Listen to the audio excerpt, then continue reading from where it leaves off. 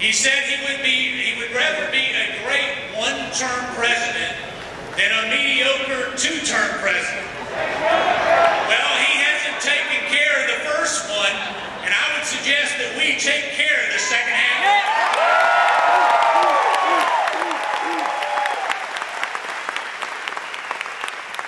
You know, about 8 days ago, there was a little debate on Wednesday night. Wasn't it a great 90 minutes of television?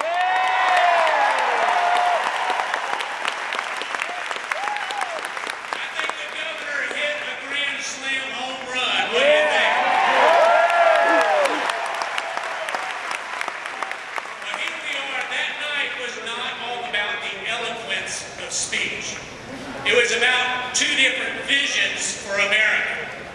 Governor Romney articulated a vision that would employ 12 million people, that would get us energy independent, and would take regulations back where small businesses can start creating jobs once again. It was a clear vision, and yet President Obama put forth his vision. And it wasn't really a plan. It was a hope that 4 more years might possibly change something. So we've got a clear distinction, a choice between two visions. One that's a plan that will put people back to work, and one that's just a hope. And here's what we need to understand. Right now, this America has some 47 million people on food stamps. Is that the best that America can do? No! Right now, America has 23 million people out of work. Is that the best America can do? No! Right now, seniors and the working poor are having to make decisions between putting gas in their tanks and food on the table. Is that the best America can do? No! You know, we've got out of control spending. We've got out of control debt. We've got out of control unemployment, and we've got out of control regulations. Is that the best America can do? No! You're absolutely right. It's not the best America can do. It's just the best that this president can do, and we've got to change.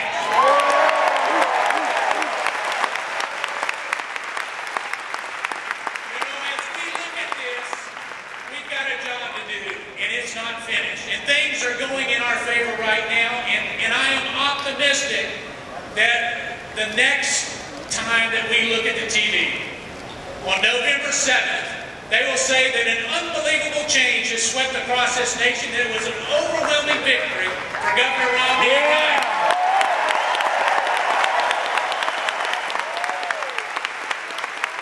You know, we've got a nation that is too glorious to give up on. We've got a history that is too precious to be forgotten. We have a Constitution that is too noble to be rewritten. Yeah. And we still have a God who reigns over the affairs of nations. And we still have we the people who are willing to take back our country and reclaim it. I want to share a story with you, and it's a story from August 30th of 1776. George Washington was at the edge of the East River with 9,000 men, which represented the entire Continental Army. The enemy was coming in, and they were certain annihilation that was about to happen.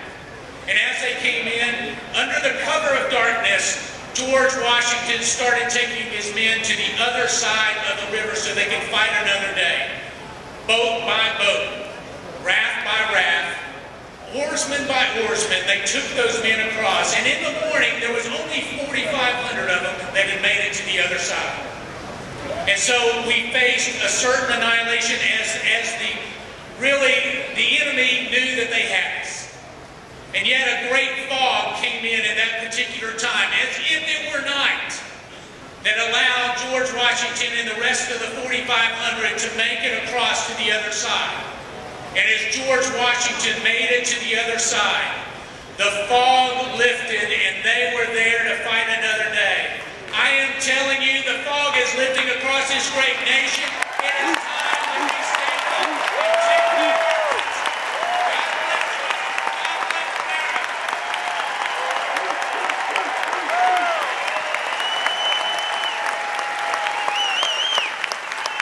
bless America. It is my honor to introduce a small businessman, a conservative, someone who serves in Congress, who is representing the 10th District, and now it is his pleasure to represent downtown Asheville. I'd like to introduce to you Congressman McHenry.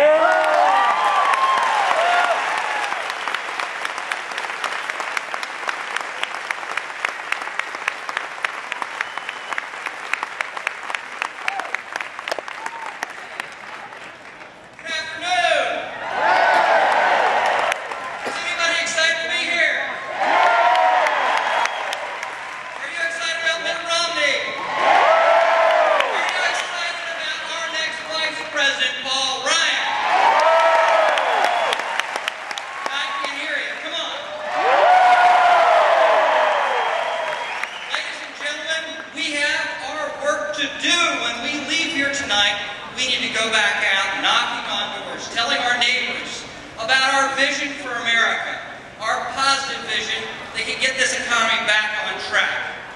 We know the record of Barack Obama.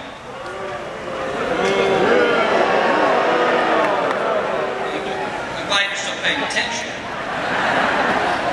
But we know his record. He has not led, he has failed, and we must replace him. And the good news is we have a great replacement with Mitt Romney, don't we?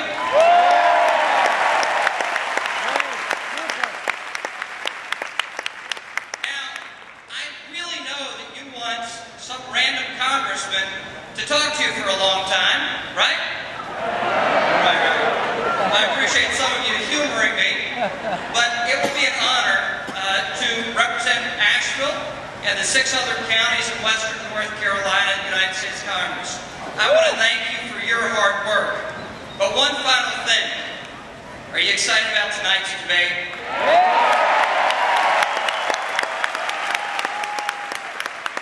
You know what? Joe Biden has 36 years of debate experience in the United States Senate, but you don't know which crazy Uncle Joe's going to show up. But I am excited about Joe Biden on the stage tonight with Paul Ryan. But I'm most excited about, right now, introducing the next Lieutenant Governor of the state of North Carolina. We've got a businessman that hung up his service, a very lucrative career to serve in government, and he's running against a union-backed bureaucrat. So the next Lieutenant Governor of the state of North Carolina, Dan Forrest.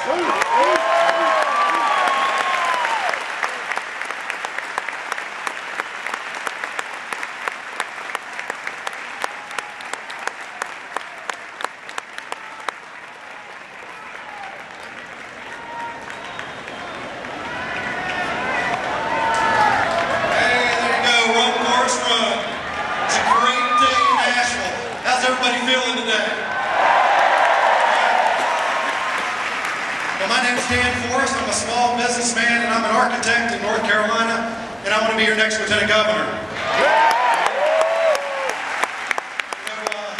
It's great to look over this crowd. You know, we can save America, we can turn our country around, and it's going to start right here. It starts with grassroots in North Carolina. It starts with all the work that you're doing, all the phone calls you're making, the doors you're knocking on, the money you're giving, the people you're going out and talking to every day. And this is how we change America, from the ground up. We the people taking back the government. So thank you for what you're doing.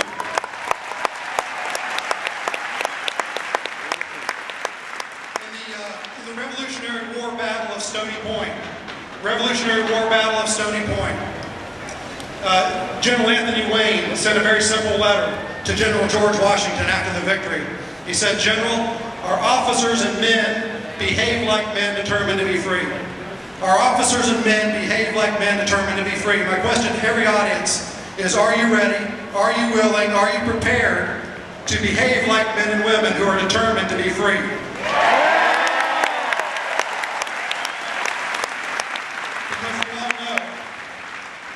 We all know that freedom is not free. and many men and women have paid the price for our freedom in America. If you're a veteran in here today, stand up or raise your hand.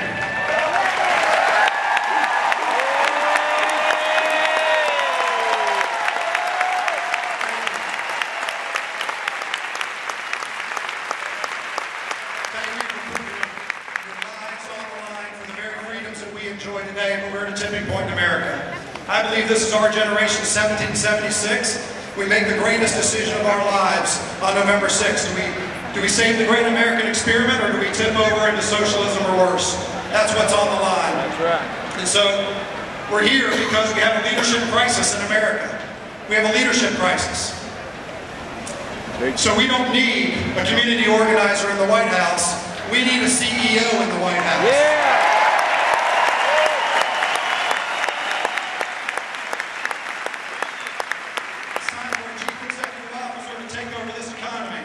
Put America back to work, to engage in the first energy policy we've seen in our country in decades, to get the burdens of big government off the back of the people of America and off the backs of North Carolinians. We have some challenges right here in North Carolina too. I hope that on November 6th you'll consider North Carolina's comeback team, Pat McCrory and Dan Forrest, so we can take back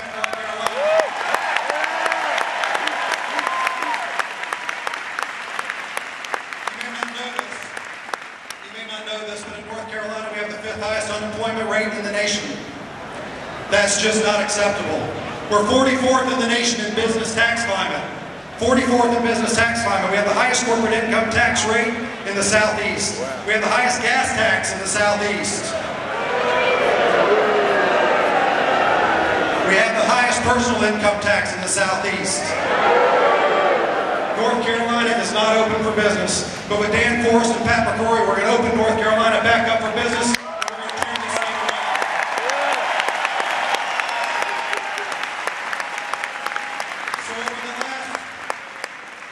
Over the last 20 months or so, we've been traveling around the state. We've been to all 100 counties multiple times. We've traveled about 200,000 miles, and we've met with small business owners all over the state of North Carolina. And the story is the same everywhere. Get the burden of big government off our backs. Get the burden of big government off our backs. We're overtaxed. We can't take it anymore with taxation. We're overregulated. We can't be overregulated anymore, or we're going to go out of business. Well, the next gentleman that's going to come up on the stage is a gentleman named Ricky Silver. He's a local business owner. He has a pipe company, second generation pipe company. And this is a business that Barack Obama did not build.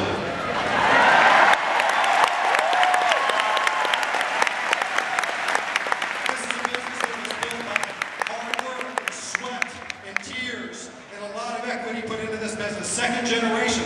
And this is what's great about America.